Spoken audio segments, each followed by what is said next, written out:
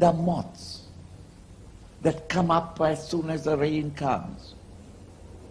And they flutter all over. They generally stay about 1.5 hours. In thousands they come up. And after the fluttering about, they fall away. And as they fall away, slowly their big wings, very long wings, they drop out of them. And they start crawling about. All their entire life is according to your chronometer, your watch, your concept of time. It is only 1.5 hours. In that 1.5 hours, they have to be born, grow up, procreate, lay their eggs, and die. In fact, they don't die. They become live food for the ants. Nature supplies to everybody. Whenever there is a disturbance in society, the looters come. Have you seen them? It's beautiful to see. One of the most beautiful things of human endeavor. Everybody frothing in the mouth. Why? Yeah, I can get that also, this also. And then they break open the shop and then go there and take, and then they can't take one television because there are 5 televisions. So what about the other 4? So they try to take 2 of them and one of them catching in the mouth of hi. Then when they are coming, they find bottles of whiskey. I give you some whiskey to be taken. This is the moment when the looter feels like the Hindu Lord, I must have 4 hands. Their various suppressed desires are exploding. And the way they carry it on, why? That they can sell it or they can use it. In the same way, the ants take this and deposit there for food. Now what I wanted to make you understand is that moth's entire life cycle is over. According to your watch, it is only 1.5 hours, but to him it is a lifetime. In the same way, in the macrocosmic life, the time is flying so fast that as compared with a single day, it is to us so slow. It's an ion.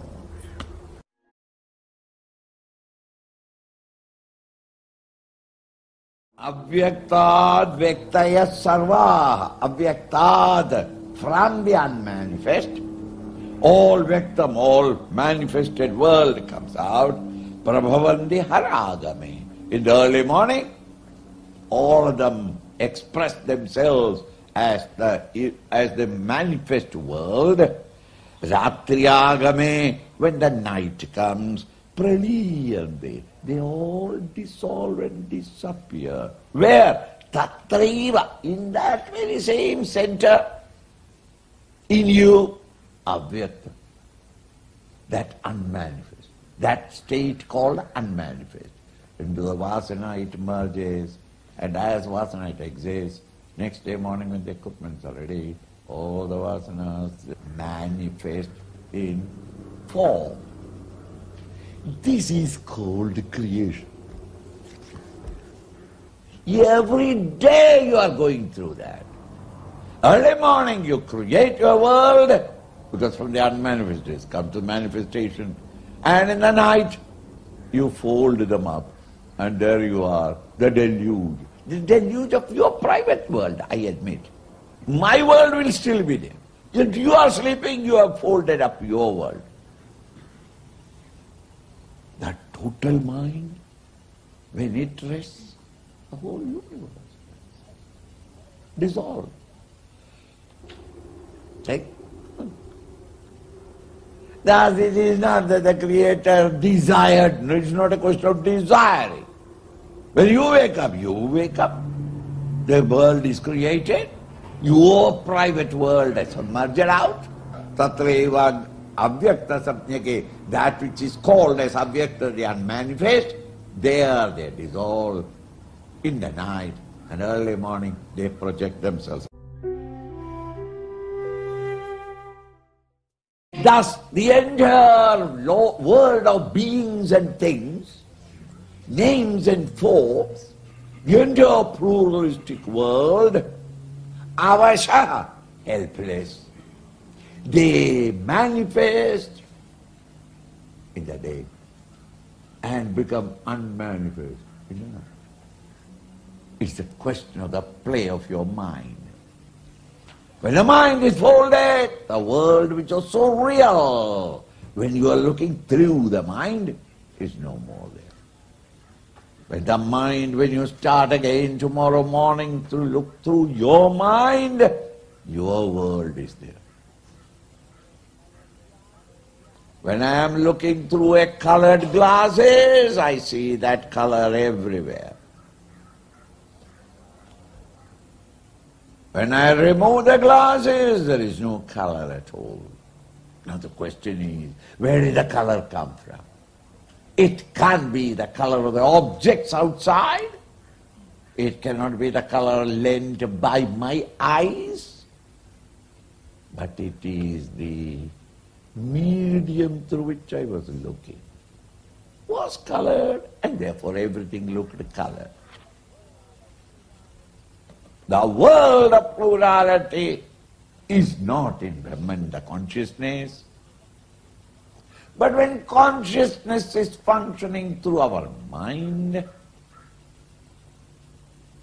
we recognize a world of plurality. If a yellow glass I look, everything yellow.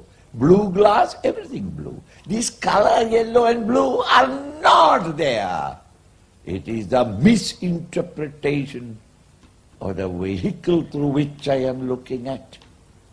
So one who has folded the mind and gone beyond the mind, he sees the world as it is, not misinterpreted by the mind and your past inhibitions, the vasanas. It is avasha. You and I are helpless. You can't protest against it. This is how we are playing about. Then you say that the worlds came, worlds went, all rhythmically happening. A play of the mind.